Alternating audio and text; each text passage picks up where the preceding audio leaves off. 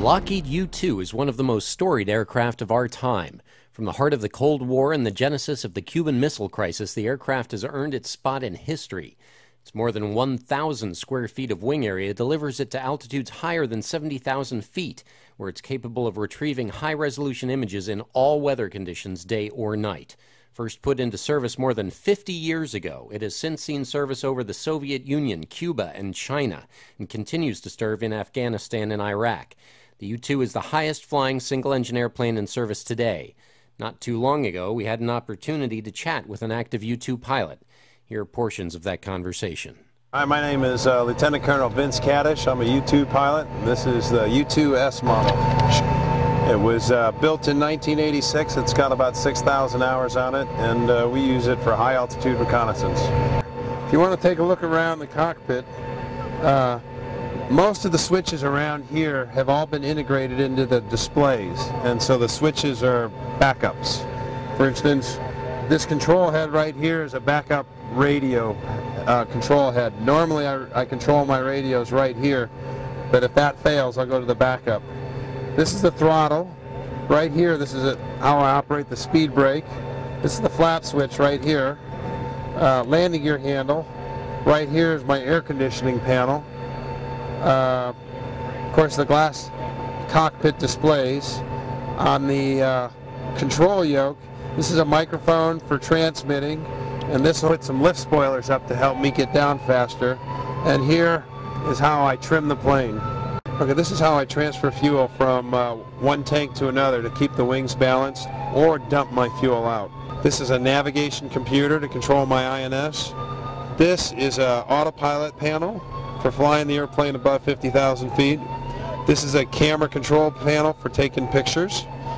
You can see things like shutter velocity and the different modes of the camera, and even a frame counter to see how many pictures we've taken. And then this is just a backup nav aid. Aside from that, there's a few power switches here and there, and that's pretty much everything in the cockpit. I like to hand fly the plane, but above 50,000 feet it's really squirrely, and it's best flown just with the autopilot. If I lose the autopilot and it's not working anymore, I'll actually descend so that the envelope's a little bit bigger. At altitude, you got a pretty narrow margin of about plus or minus 6 knots to stall or overspeed. Some missions are 6 hours long. Some of them, over the Middle East, those missions are probably 8 to 10 hours long, but my longest mission is 12.5 hours. And I've got plenty of missions that lasted a whole 12 hours. I love the uniqueness of it. I love the challenge of flying it. It's a very hard airplane to fly and land, and it doesn't matter how many hours you get in it. We call it the U-2 Dragon Lady, and because sometimes it's a dance with the lady and other times it's a big fight with the dragon. You can never get too comfortable in it or it'll hurt you. The pilots of the U-2 are asked to succeed in an environment few will ever face. They fly in air so cold and thin that exposure to it would not passively bring about their death. It would aggressively kill them.